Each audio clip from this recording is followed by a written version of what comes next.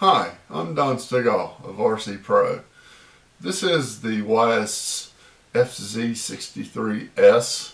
I did an earlier video on taking it out of my Dago Red Mustang, and now I have it mounted on my test stand.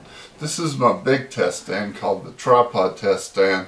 It actually has 36-inch, 3/4 inch steel pipe as the legs, and I use this test stand for big engines, but I've got my PSP vibration dampening test stand on it because I'm going to be running some big 4-stroke engines, and the vibration dampening may be of benefit. The legs on the test stand actually provide a fair amount of shock absorption, but I'm going to run this engine today and see how it does. And so we'll head out and run it and show you the engine running on the test stand. This is the YS FZ63S. I'm running it on the test stand with an APC 11x7 prop.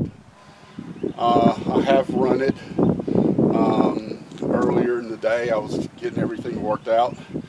Had a couple of issues with my igniter and the tank, not having some things tight enough. I'm going to try to run it now.